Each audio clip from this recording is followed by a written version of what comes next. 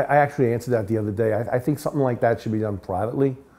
And I think if you're going to do drug testing, there's a way to do it where you don't upset the competitors or their livelihood. I think it's not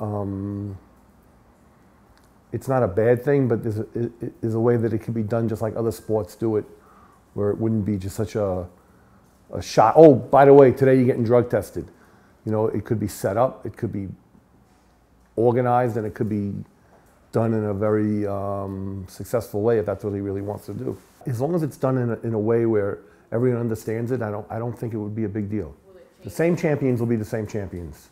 It's not going to be, oh, there's drug testing and this guy will no longer be this and this guy will no. It's still going to be the same champions. Drugs don't make you. I think it's got to be done. I don't know if it's potentially can be taken over soon, but I think it's something that's got to be spoken about and everyone's got to be on the same page. Because everyone has their ideas of how to do it. I think everyone needs to sit in a room and try to work it out.